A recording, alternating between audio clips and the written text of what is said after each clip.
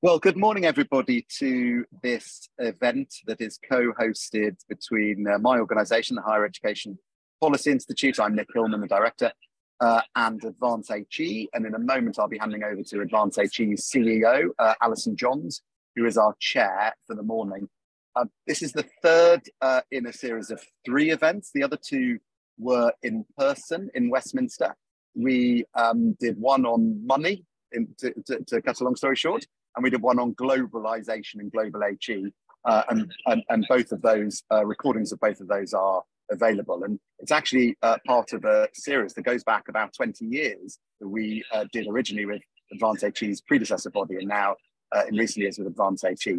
And we're have a very good record of being interesting events. And this one is on teaching and learning. Has teaching and learning slipped off the radar? Alison will introduce our 3 excellent speakers who cover a large swathe of the UK, Scotland and Northern Ireland, as well as UK-wide.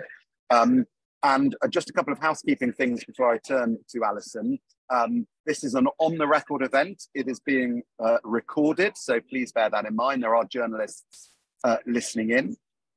Secondly, we're very keen to have your questions after the opening remarks from our opening speakers. There will be a good slug of time for you to put your questions to the 3 speakers. So do please keep those coming.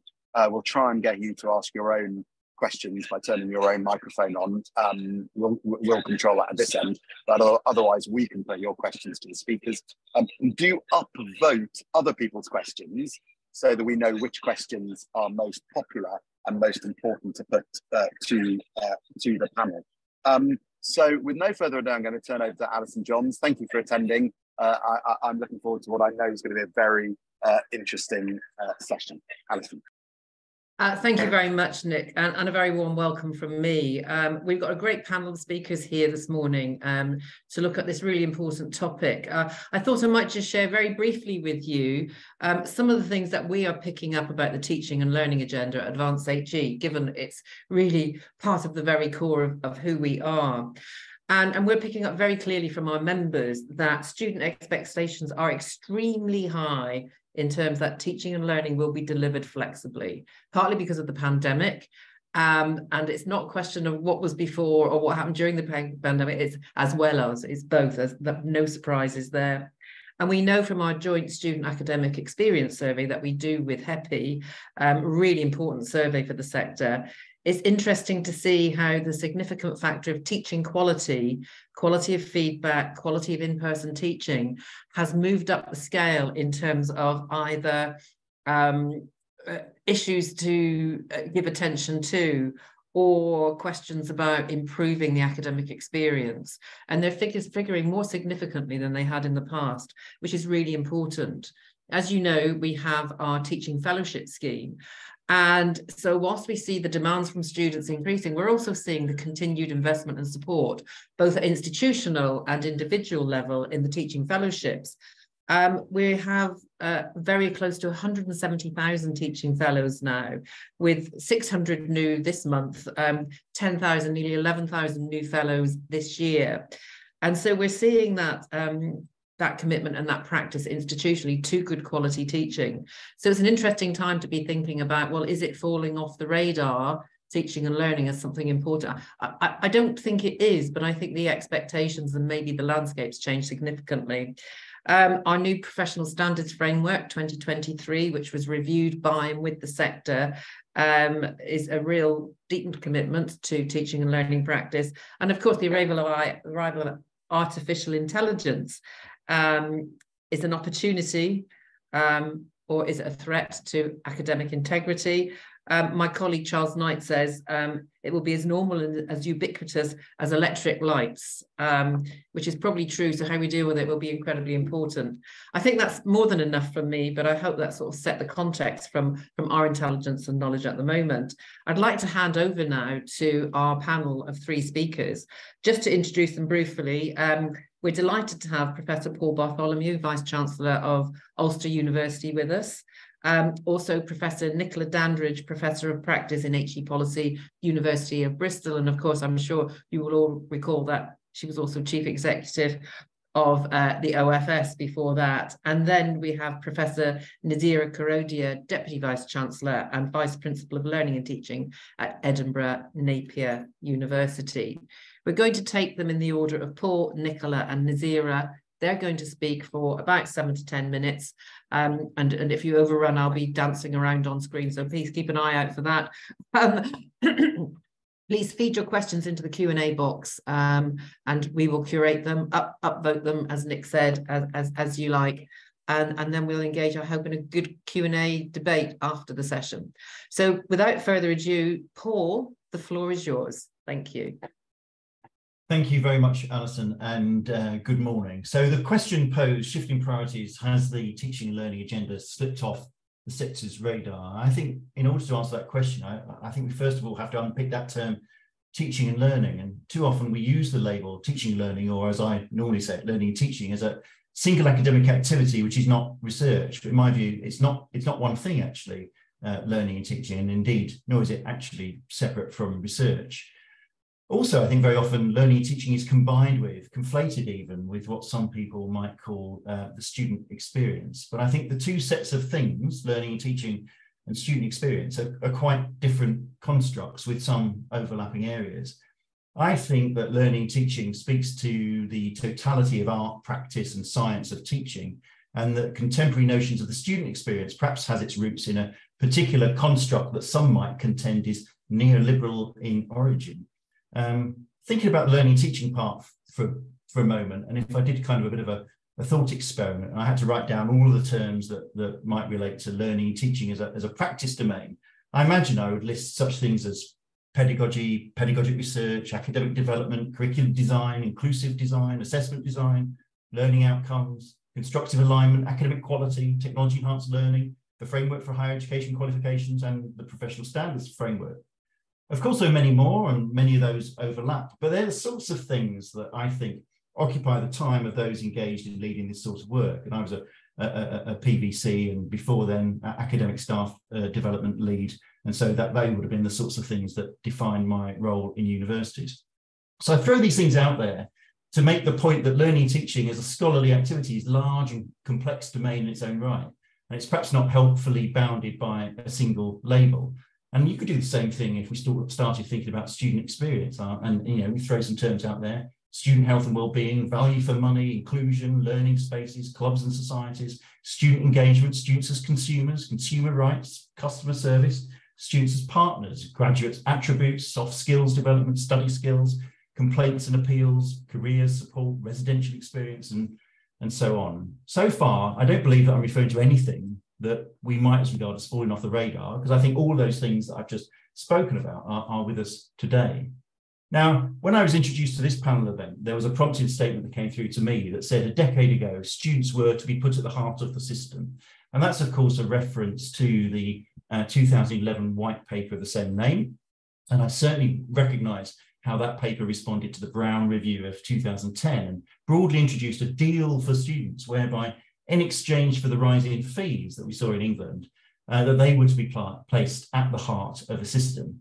I think I would contend that this led pretty directly to a greater student engagement within the governance frameworks of the university, while perhaps setting new expectations in relation to the experiences that students might expect. And Alison has just spoken about how some of that stuff comes through. And I think that broadly, one might note two types of responses to that paper. There was, and as Alison just said, this student expectation for what some people might contend is more consumer-centric practices that speak to that value for money. But I think there was also a university response, perhaps even a counter response, to engage students as partners in the design and delivery of their own university experiences. And I certainly feel we continue to live in a higher education environment that's been shaped by that white paper. However, for me, I would contend it's actually the white paper of 2003, the future of higher education, that was more influential in shaping learning and teaching for decades to come.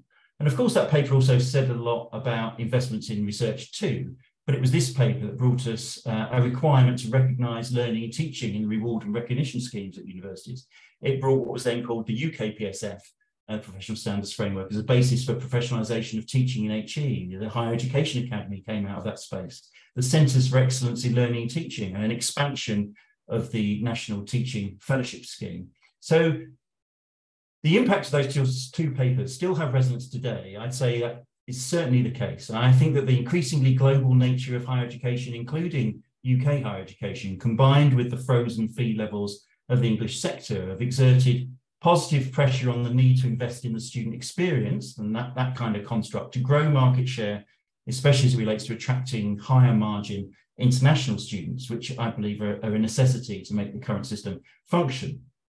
But if I think more explicitly about those learning teaching focused parts of university provision, which I contend have their roots in 2003, I would say that many of those practices are now hard baked into the system and absolutely remain on the radar. Promotion schemes reward excellence in learning and teaching across the sector. Academic staff development continues to be coupled to the professional standards framework, and that becomes central then to the design and delivery of programs through the teaching that happens on the programs that support that. The widespread adoption that we've seen of objectives-based curriculum models supported by the framework of higher education qualifications and benchmarking statements and all that infrastructure means that the practice of learning and teaching is well professionalized and well supported. So having given that kind of historical context, what do I want to say about where we are now in 2023, especially perhaps as it relates to the recent pandemic and the changes in practice that we saw as a coping mechanism for that crisis? I've had many people ask me whether at Ulster University we had changed our operating mode forever, and would we be seeking to exploit the potential of technology-enhanced learning to change the way in which students learn? And I'd have to say that's been a resounding no from me. I think the pandemic demonstrates as much as anything how the human-to-human interactions that we see in university are to be valued, and how learning is lost when we don't learn together, and how learning design is not the same thing as instructional design. I would contend that learning is a deeply social practice and one that benefits from co-location. At Ulster, we've invested heavily in our campuses and we continue to seek to support students in both their interactions with our staff, but also with each other. And what's more, we've placed students' social experiences as central to our mission as their learning experiences are, because we believe that that synergy between learning and social activities gives the best outcomes for students. And of course, that reflection's partial. The technology that we used during the pandemic developed our collective practice considerably, and in many ways, we become more inclusive as a result. But we do need to use the institutional learning to hold on to those inclusivity gains. But I also think we can do that while continuing to embrace learning as a social and co-located experience. So for me, no slipping off the radar for learning and teaching at universities. But whether there's been some slippage for government, that's another matter. I mean, I think it says something. I'm pointing back to 2003 as the policy document that made the most difference. And although in recent years we've had success in a knowledge economy that came in 2016, that white paper emphasised marketisation with student choice as a justification for it. Personally, I think the governmental discourse that's cascaded from that has conflated two distinctly different conceptions of demand. Society's demand for skills, absolutely legitimate, but also students' demand for courses that they want to do. So there's two different sorts of demand there. And although there are opportunities for the teaching excellence framework to drive enhancement, especially as it relates to the attainment gaps of minority group, any conception that TEF primarily sits in that market intelligence space as a tool to inform student choice, if we're not careful, I think it has the power to eclipse the good work that we can do and have been doing around enhancement. Sometimes I think learning and teaching as a thing gets juxtaposed with research, and these are put as if they're completely separate activities, and I don't believe they are.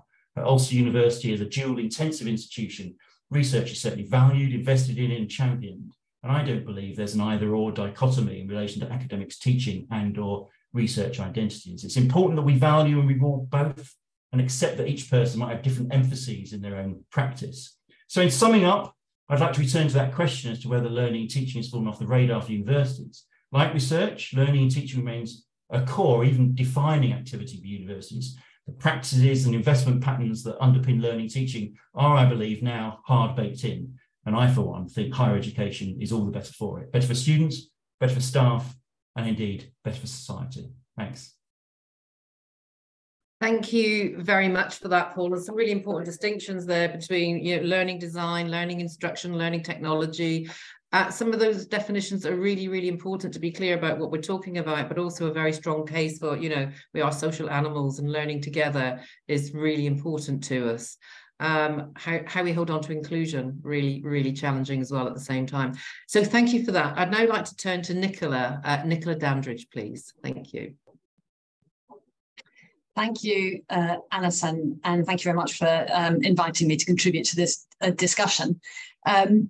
My rather obvious question to this issue as to whether the teaching and learning agenda has slipped off the radar is a bit like Paul, really. I mean, overwhelmingly, no, I don't think it has slipped off the radar.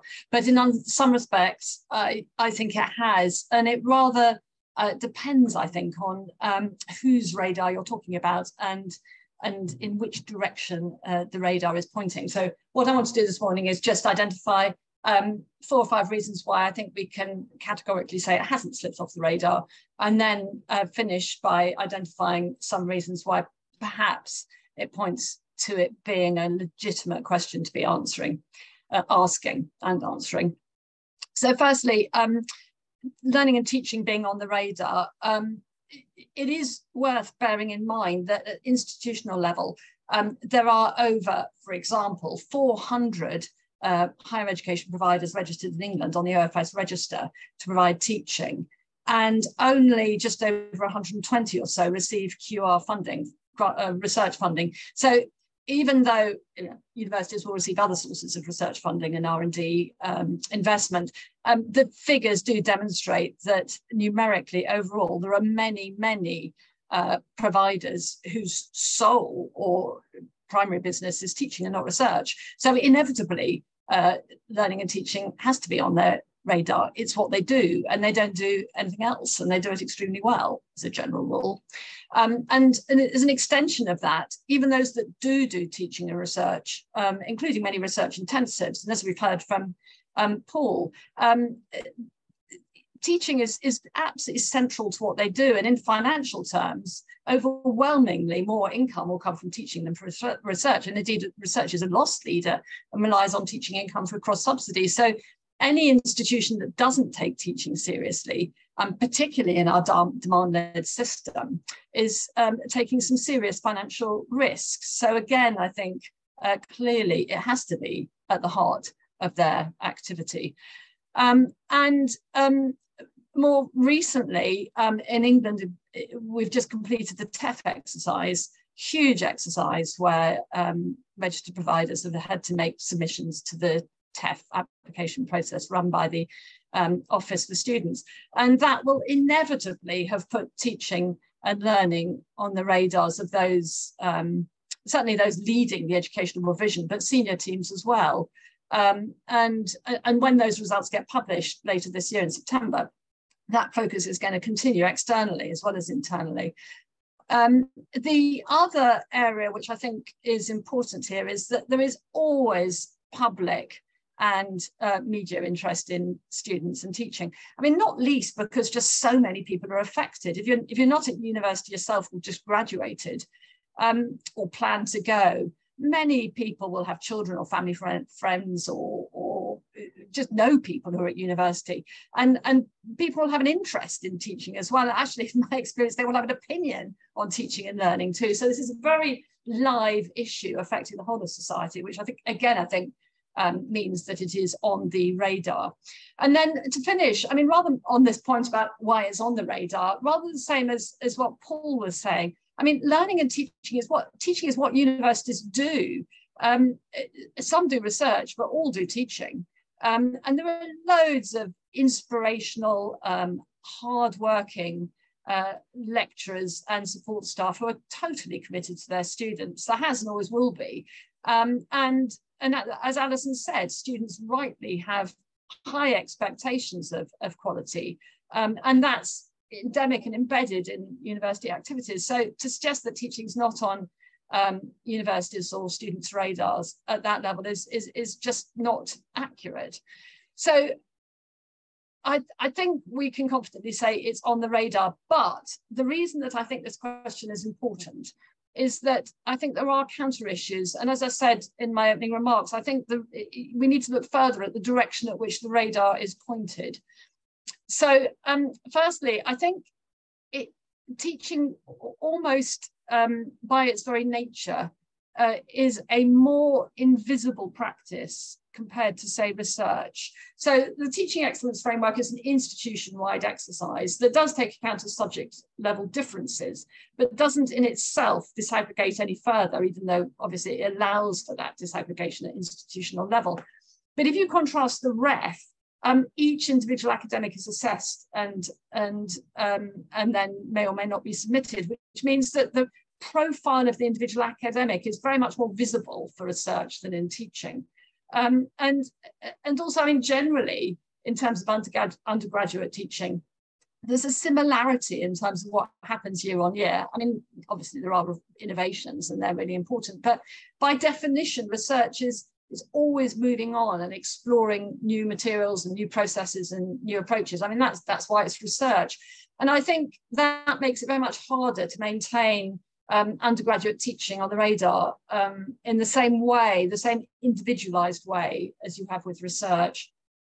And I think my second point, this is reflected in the media interest too, exacerbated, I think, by the need for stories as a hook for media interest. So a new discovery in research is always of itself newsworthy and almost always actually reported positively. But, you know, X undergraduate class receives outstanding teaching. Or even, you know, the class receives new and exciting and pedagogical approaches. It's just not going to hit the headlines. So unless, of course, the story is negative about teaching and learning or value for money, in which case it undoubtedly will. So I think there's a visibility issue there, which is exacerbated by media approaches.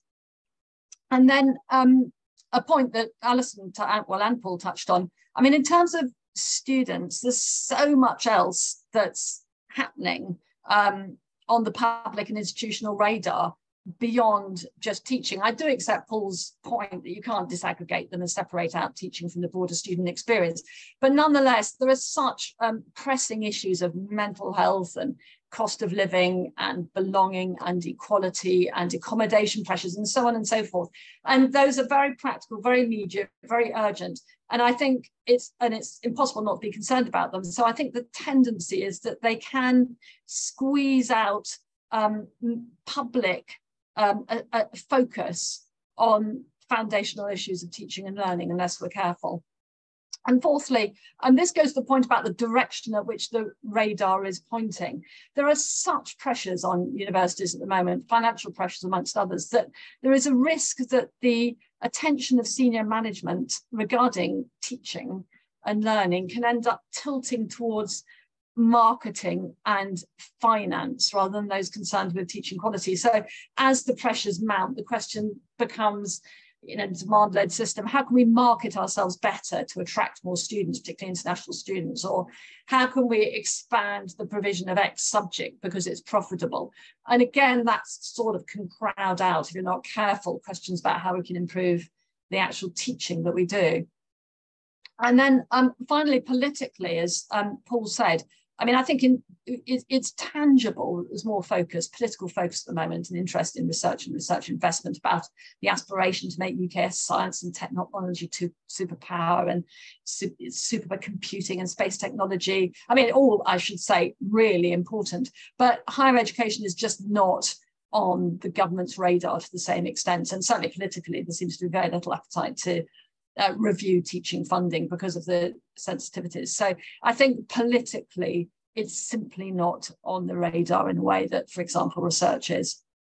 So I think it's quite a mixed picture. I wanted to finish, Alison, if I can, just by making three very quick points about identifying what we can and should be doing about this. I mean, there's so much here, but I wanted to finish on a bit more constructive note. So firstly, I mean, I think really a shout out to HEPI and Advanced HE, and in fact, all of you who dialed into this conference, making sure that teaching and learning is consistently on the agenda, being champions of this agenda. We need these sorts of discussions and debates to be continually promoted so that the radar is very firmly pointed towards the importance of teaching and learning. And secondly, I mean, I think there are still inevitably imbalances. When I say inevitably, actually not inevitably, there are still imbalances between the prestige and status attached to teaching and research in terms of careers and promotion and job mobility and so on. I mean, it is undoubtedly changing and changing for the better, but I think there's still much more that we need to do to ensure that promotion routes and rewards and recognition, and also to correspondingly raise our game in terms of the expectations of teaching staff, so that inspirational education leaders are valued to the same extent as their research counterparts. And then thirdly and finally, very practically, and we've got these TEF submissions going to be published in September, and I think they're going to contain a wealth of fantastically inspiring material. And we've got to use that as an opportunity to draw on it, analyse it, collaborate on it, promote it, share it.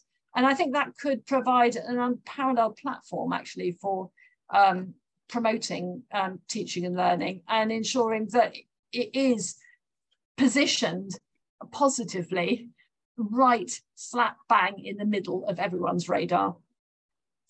Thank you, Nicola. Thank you.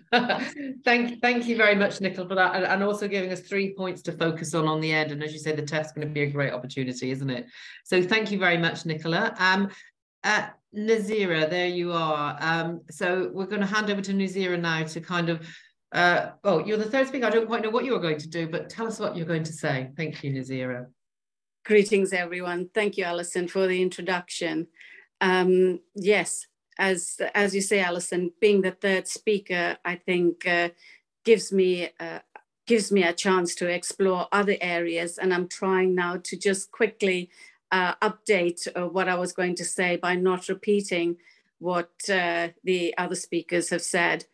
So let me ask for some degree of patience here with the audience today. So please do expect a degree of generalization as well in what I'm going to say. I too believe that learning and teaching at most of our universities, if not all, are robust and continues to be a primary university mission. I believe there's great support and commitment for enhancing teaching and learning, and the quality, we heard that from the other speakers, you know, quality is a core part of our focus as well. And this is integral and is an integral function of higher education. There is so much evidence and such exciting work that I can point to, both, you know, on the Advanced HE website or on any university's annual learning and teaching conference. So, you know, there is a lot of evidence for this. I also think that most universities believe in a teaching research nexus, much as we heard from Nicola. However, we cannot take that positive moment for granted.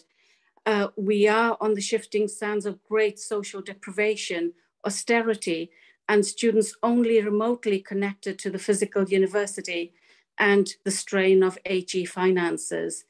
These pose challenges that could both, I believe, derail learning and teaching enhancements, and perhaps our very universities too. There is a view that what a university does is twofold: offer immersion in the core discipline and educate for citizenship. In other words, the focus on the whole student and the development of the whole student.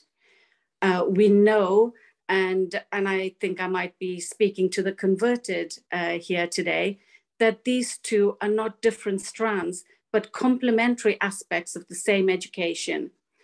The view that splits this into two may hold that our wider attention of students' growth and skills development is extrinsic to core discipline learning, so it is peripheral, and that's where I believe the danger comes in.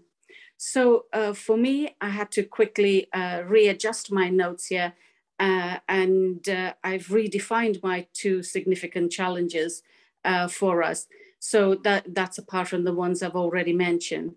And I'm trying to now think about the focus for this. I would suggest privatization and the related outsourcing of university functions might be two areas for us where there would be significant challenge. In presenting this analysis, I am following a rather extreme view, and I'm doing this rather deliberately because I would like us to engage in this debate. So again, do expect a degree of generalization. The point I'm making is that the future of universities may be precarious, and learning and teaching at our universities even more so than the university itself. So what is it that may work against both universities and our more recent focus on learning and teaching? Let me explore this privatization further. The ideology of privatization, that is, services and users are guided by notions of a market economy. So, if core learning, as traditionally described, can be economically acquired and perhaps more efficiently delivered, the push of the market would suggest that as the preferred route. And in the moment of austerity, which we're now experiencing, it makes existential sense to follow that path. It is expedient. Austerity and market economy are intertwined. So austerity is politically created by market-driven political movements and fiscal cuts in public services, dampening wages and expectations, and a workforce which is desperate for any work creates an atmosphere conducive for lower taxed elites and a greater control of society.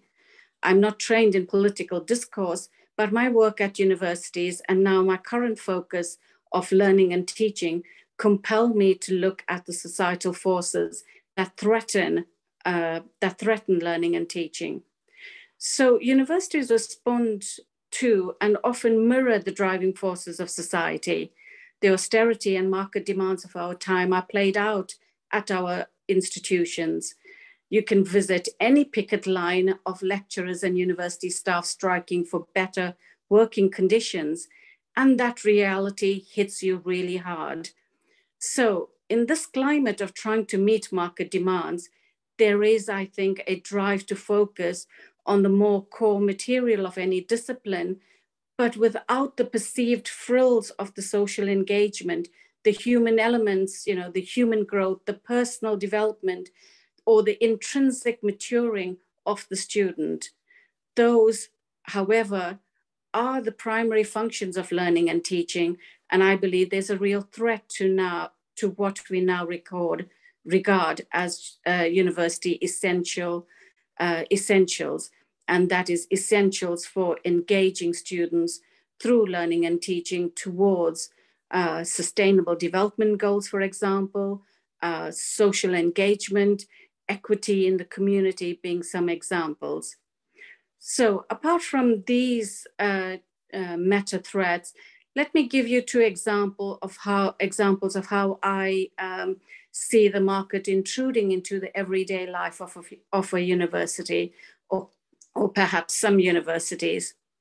And that's something that Nicola also discussed, and that's the recruitment policy practice at some universities, and also the support for staff who are engaged in learning and teaching. I'm very proud that at my university we have an early career academic framework, and this is a framework which supports all staff who are on any of the career pathways they choose, whether it's research or whether it's learning and teaching. There is support for them as they join us, and also the opportunities for promotion and progression are very clear. And I think we want this to be more clear and more consistent across the higher education sector. So where we see contracts being given that are short-term and lower salaries for staff engaging in learning and teaching, then I think this is an example of where we are pandering to the notion of teaching as a market commodity. The other area for attention is the outsourcing of student support, student welfare, and also some aspects of academic support. Now, I am hugely excited by the opportunities of generative AI and the potential that brings for change in assessments, for example, but also for some aspects of student support. Now, here is something that I am particularly concerned about, and that is the outsourcing of entire aspects of student support to an algorithm controlled system, which is brought in to support the student through both personal growth and study aid. And here my concern is around those vulnerable students who may potentially become even more vulnerable and disengage and leave university. So I bring this aspect in with that lens on. So as I say, I'm hugely excited by the opportunities that are emerging, but I just wanted to highlight that aspect. So I've talked about privatization of learning and support as a reflex of a market economy and the drive perhaps through austerity to move away from the more personal in-person social support that I believe our students deserve and need. So I will stop there, and yeah, happy to take on any further questions, because much of what I had to say coincides with what Paul and Nicola had mentioned earlier. Well, Nazira, that's fantastic, and fantastic timing too. You're bang on the money in terms of finishing when we needed you to. So thank you for that. So three very, very different takes on this question. One which was much more sort of learning design pedagogy. One, I suppose, the perspective more of a risk-based regulatory approach, some of the tools that are out there, keeping it on the radar. And then finally, wonderful to hear your sort of market analysis, market approach, and what you see as the potential impact that can have on the teaching, learning and agenda. So if I could invite our speakers back in, and I'm just checking for questions. They're beginning to come through now, which is absolutely great. So could I start off? We've got Rod Bristow and then Mary Kernick-Cook. So Emma, I hope you've been keeping an eye on these. Could we invite Rod and then Mary to ask their questions? And please keep the questions coming in. I know Nick and I might have a couple if you're quiet, but you're not usually quiet. So first, Rod, where are you? I'm here. Thanks, Alison. Great. Can you hear me? We can hear you, but we can't see you. Okay, that's fine. Okay. Probably just as well. Look, thank you very much to you and all of the speakers for this really important conversation, and lots to be agreed with. My question was just around, there's a lot of work. In fact, England has developed quite a reputation in the last 10, 20 years for a bottom-up sort of evidence-based sort of research that's being done on what constitutes good teaching practice. You see the Education Endowment Foundation, organizations like Research Ed. There's huge energy, lots of data, lots of evidence, toolkits being produced. These tend to be used, and there's a lot of then executive leadership in multi-academy trusts and schools that ensure that this practice is actually happening in schools using data and all kinds of other tools. I just wonder whether there are any lessons to be learned from this that could, of course, higher education is not the same as school education, but nevertheless, teaching is arguably teaching. I just wonder whether there are any lessons to be learned, even from the approach and some of the research that's been done in schools that could be applicable to higher education. Thank you for that. Rod, could you just tell us where you're from? Perhaps all speakers just say where you're from so we understand your context as well. Yes, I'm a visiting professor at UCL at the Institute of Education. I'm advising education technology business, because I was previously the president of Pearson in the UK. Thank you. Thank you. Yeah, so who amongst the speakers would like to have a go at this first? Paul? Super. Thank you. Hi, yeah, and thanks for that question. I think that it's kind of multifaceted, Rod. I think the things in terms of absolute translatable lessons about what works in education across to higher education or within higher education, I think there is in infrastructure in relation to that. And I think that infrastructure is broken down into two parts, really. You've got the formal infrastructure that's processed through journals and conferences and so forth. But you've also got a really important informal infrastructure that really goes on unsung at universities. And they're the conversations that people have together, professional conversations about what's working for them and their reflections on their practice. And I think that we could do more in ensuring that we bolster communities of learning within our universities where that sort of practice is shared, and we have habitual practices of engaging with pedagogic literature. But I think it's really important that we don't underestimate the way in which informal stories around effective practice propagates and inform what people do.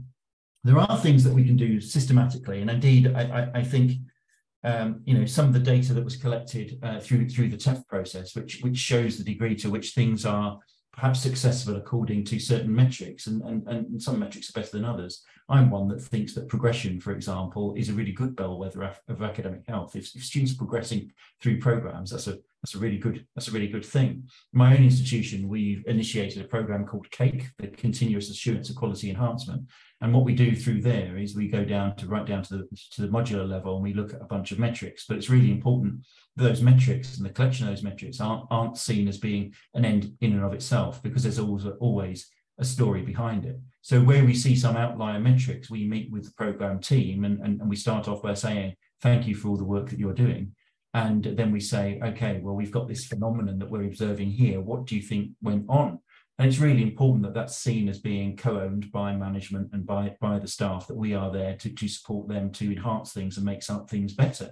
And to ask that question, what do you need, and to make suggestions and to resource it appropriately, so that together we have a social infrastructure that's there to support staff. And indeed, we call that supportive measures. Sometimes we throw money at it, sometimes we throw people at it, but we also always have to kind of recognize that there's always a context and a story, and not to want to get too held up on metrics and things. The first year that I did that in the institution under NSS, Ulster University went from 90th to 23rd, just by trying to concentrate on and understand our own data and put enhancements in place in a way that didn't alienate our staff or make them feel in some way that something had gone wrong, but merely simply understanding the phenomenon, coming up with suggestions.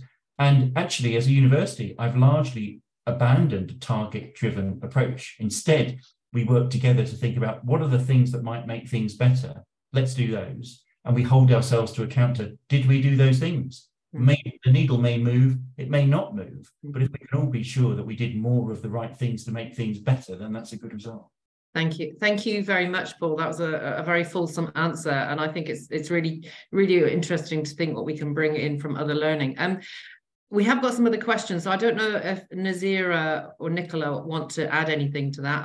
Nazira, is there anything you'd like to add about what can we learn from education in schools?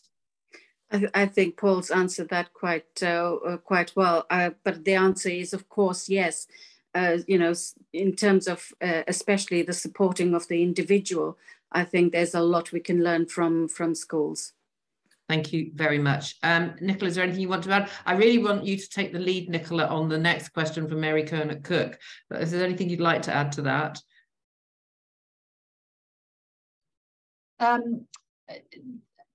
I think there's more we can do in terms of centralising that focus, but Paul's right, it's happening at disciplinary level. I think it's more complicated in higher education because you've got universities devising their own curricula, which it makes it much harder than it is in schools. But I think the point that Rod makes is a really powerful one. Super. So, oh, go on. I was going to say, do you want me to? No, Mary, I'd like Mary to ask the question, and then also Emma, if you could be lining Quinton up for his question, that would be great. Thank you. Hello, everybody. Can you hear me all right, Alison? We can hear you, but we can't see you, but that's maybe how you want it. Yeah, no, that's fine. So my question was to what extent less linear programme delivery, so for example, micro-credentials or modular courses under the lifelong loan entitlement, to what extent will these challenge the current paradigm for learning and teaching? And also, what are universities, what are teaching and learning leaders doing to prepare for this? And just picking up Paul's excellent point about progression, what will progression look like in a kind of modular delivery world, particularly if a student progresses to a module at a different institution and a different course and potentially a different programme altogether? Thank you. So Nicola, if you'd like to lead on that, then I'll ask Nazira to comment, and then Paul. We've only got 15 minutes left, and I've got a couple of other questions. So if we could try and keep our answers relatively brief, that would be helpful. Thank you. Fine. And hello, Mary. And that's a heck of a challenging question. If I can attempt to answer it concisely, I think we don't yet quite know what the government-funded lifelong loan entitlement is going to translate into in terms of programme delivery. So there's a bit of a question mark over this, but I think it has the potential to be transformative, generally, I think in an incredibly good way, in terms of enabling obviously a larger number of people, but people by definition over their lifetime to upskill in a way that we and they need. So I think it can be transformative. In terms of the impact on programme delivery, I think we've really, I mean, obviously there's quite a lot of modular provision within the sector, but it's quite focused, it's quite small scale. I think if that's to become really a significant element in our higher education provision, then we're going to have to rethink some quite significant issues about how we define quality, how we support those students, how we keep in touch with them, how we make sure that the individual modules have purchase and currency, and obviously just we'll have to review how we define success. I think a lot of it's to do with transparency, and if a university says that this is what a course is going to deliver, then it's going to have to deliver that. And I think there's going to be probably a bit of a tilt towards contractual terms, because there's a sort of inevitability about that, I think. But our leaders doing enough to think about this? I think they are thinking about it. Whether they're doing enough, I don't know, and probably other people, including you, Mary, will know more about this than I do. It's a great question, though, and a really important agenda. Alison, can I put in a bid to comment on Quintin's question when we get to that as well? Yeah, okay. So thank you very much, Nicola. I think what I might do is I've set you up to answer these, but I'm going to pick the questions and just allocate them because they're coming through. We'll never give everybody a chance to answer all the questions. Nazira, if you have any comments on this particular point, because you must be thinking, well, not in Scotland necessarily, no, but well, that's it.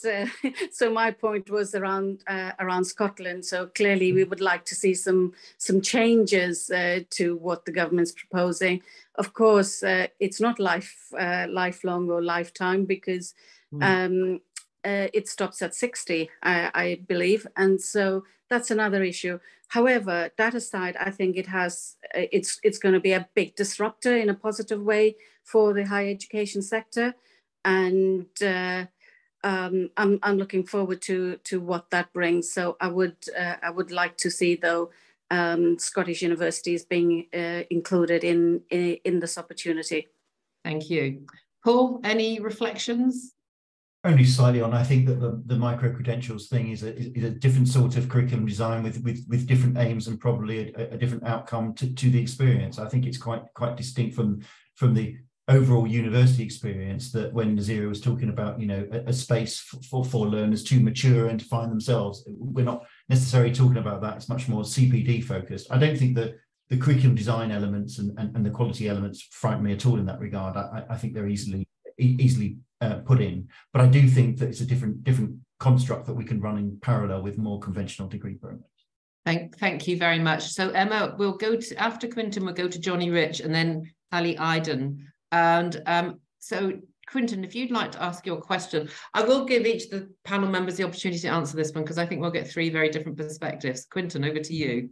Yeah, thanks very much. It's a bit of a cheeky question. You know, there is a political lens which suggests that we should be judging the quality of teaching on the basis of the salaries of the graduates that we produce. Now, I'm sure we can all see the pitfalls in that rationale, but there is nevertheless, I think, a foundation to it. But I'd be interested in the three panelists' views on it, and just whether they think there's any real ability to judge quality of teaching on the basis of the outputs of the graduates. So, Nicola, do you want to start off answering that one as you put a bid in? Thank you, Quentin. Yeah, a quick response to that. I think if you define quality narrowly, then no, salaries has got nothing to do with that. However, if you're looking in terms of what's relevant to students, then I think salaries are a factor, not by any means the most overwhelming one. Graduate jobs is far more significant than actual salaries. And I think if the government is subsidising universities then and teaching as they are, then I think it's a legitimate question for them to be looking at. But in terms of quality of teaching, no, a narrow definition of quality has got nothing to do with salaries. And incidentally, I don't think government would suggest otherwise. Thank you, Nicola. Paul, what are your thoughts on that question as a Vice-Chancellor?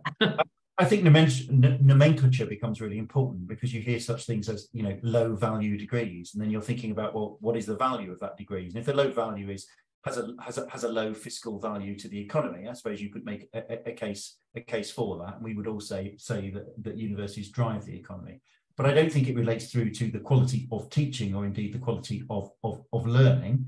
But it is an important debate to have. What does society value, and is the notion of value tied to salary? I don't believe it is, but I do appreciate how salary and the additional salary is used to legitimise the system that we have in terms of fees and the investment that we make and return on investment and so forth.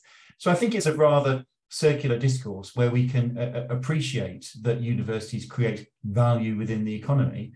But I think that rather than trying to dismiss it as a neoliberal concept, I think we probably need to embrace it, but seek through that embracing to merely extend the notions of value around cultural, social value, as well as economic value. And then I think perhaps we will get a fuller discussion around those alignments. Thank you very much, Paul. And as a sort of expert in teaching and learning and pedagogy, what's your take, Nazira? Oh, absolutely agree with both Nicola and Paul on this.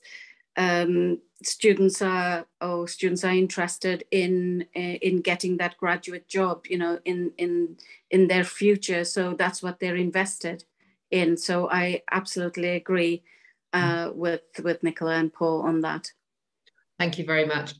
Johnny Rich is up next with a question again, which is really about value in relation to teaching and learning policy and outcomes. Johnny, would you like to ask your question, please? Thank you, Alison, and thank you, everybody, for your presentations. I mean, my question isn't dissimilar to Quentin's, but it's less pithily put. So I'll slightly reframe it as, to what extent should we be looking at learning gain and revisiting the work done by HEPI and more recently by OFS? Thank you. Nazira, would you like to start us off on this, please? Thank you. Then I'll go to Paul, and then I'll go to Nicola. Yeah, I think there is value in looking back at learning gain. There was great investment in that, and some great outcomes, some great models there. So I think it's how it integrates with, or is embedded again with, all our university processes, but does not create a whole industry in itself, but is taken into the standard workings of how we support students, monitor their progress, and also, you know, look at the learner analytics at the same time, and the learning side of it. So revisiting, I think, some of these things that we had invested in greatly previously is a valuable thing to do. I'm just not sure how it fits in with some of our current initiatives. Thank you. Paul, some brief reflections, because there's one question I would like you all to have a go at before we finish, so that would be helpful. I think notions of learning gain are really important, because the context is different from learner to learner, and even the parts of society that different institutions serve. And indeed, I was on the initial TEF main panel, and indeed, you know, there are institutions that got TEF Gold, whereby a lot of the things that they were doing in an absolute sense was not as important as what they were doing in a relative sense in terms of the value that they were adding for the students that they served. And there is a learning gain argument. I don't think that we as a sector can say we're about transforming lives and embracing widening participation without also embracing all aspects of the context in terms of the parts of society that we serve at an institutional level, and indeed taking into the context of the individual learner. So I actually think that learning gain is a tremendously important context that should continue to be inspected in the way that I would have hoped that it would have continued to be inspected. Thank you very much, Paul. And Nicola, you must have picked this up when you were at the OFS. Was it on your wall? Yeah, this is a huge agenda. And I mean, obviously the OFS took on the work that HEPI had started. And it's mighty complex. And the idea that there's going to be a simple single algorithm that identifies learning gain it's just not going to happen. Having said that, I don't think the issue should be dropped. I think John is right to be asking this question. And what I would say is that the TEF, as revised, has as one of the categories that it looks at educational gain, which is a way of configuring learning gain. So I think the TEF submissions are going to be really rich and really important. So I go back to that point about let's see what people are doing and see whether we can have another go at educational gain or learning gain, because it's just so important. It's what, as Nazira and Paul said, it's what universities do. We've got to crack this, understand it. Fantastic. And in the last 3 minutes, we are going to, Ali Iden, could you ask your question about the role of EdTech in teaching and learning? Thank you, Ali. Hi, everyone. Full disclosure, I'm not Ali. I'm Dan Clark. Ali's my manager. Right. She sent me the link because she wasn't able to make it the last minute. I thought I'd better say. Thank you very much for that. Such an insightful presentation. So in my field, which is digital learning, we're seeing an increase in EdTech companies and private education providers working very closely with HEIs and perhaps redefining what we mean by learning and teaching. Excuse the dog bark in the background. And how it should be delivered. So do our panelists think that this is a threat or an opportunity or a little bit of both? Okay, let's go Paul, Nazira, then Nicola. Thank you. Short answers, please. Okay, I think we could appropriately deploy the concept of comparative advantage here. And if a private company can deliver a service that universities would like to do at a higher quality or lower cost, then it should be considered about the stuff that we would do. I don't think that should be a challenge. It should be liberating to allow our staff to do what they're best at. And if private companies can do what they're best at and add value, I'm all for it. Great answer. Thank you. Nazira. Yep. I think it's an opportunity, but I think it's who's driving the agenda. And I think universities need to drive the agenda, not the suppliers and the creators. So we need to take control of this. Brilliant. Yeah, thank you. Nicola. I am in the camp of digital technology being a fantastic opportunity and one we've got to seize and make the most of. I think it could be just utterly transformative in a positive way, providing it doesn't exclude the personal. So it's digital teaching and learning, supporting personal engagement with students. It's not either or. And if we can get that right, then I think it really can be massively positive. Thank you so much, Nicola. And listening to you talk, and you're extolling us to draw richness from the TEF when it comes out in September. I'd just like to remind people that we do have the Advanced HE Teaching and Learning Conference 4th to 6th of June, where all of this is really debated richly and good learning practices shared. So mark that in your diaries if you're interested in it. We have got 1 minute to go. What I'd like to do is thank our panel members hugely for the richness they've got into the session. So we can all give you a virtual clap. And then I'd like to hand over to Nick just to say a closing word or two. Thank you very much, panel. You were fabulous. And thank you to you, Alison, for chairing that so well. I was jotting down all the questions I wanted to ask, and I think every single topic that I wanted to ask about, and I had a long list came up. So thank you to the panelists, and thank you to you, Alison, and your colleagues. And just to flag one other thing, as Alison said at the start, every year Advanced HE and HEPI do the Student Academic Experience Survey, which really gets under the skin of lots of these issues. And we're launching the 2023 iteration of that in late June, on the 22nd of June. So do look out for that. Do make use of the data for earlier years for your own institutions. And finally, if I could just end as well by thanking my colleagues at HEPI, including Emma, who's been behind the scenes making this sure this event has gone smoothly. Both Advance HE and HEPI want to continue this conversation, so please help us to do that and to engage with you. Many thanks. Goodbye. Thank you, and goodbye, everybody.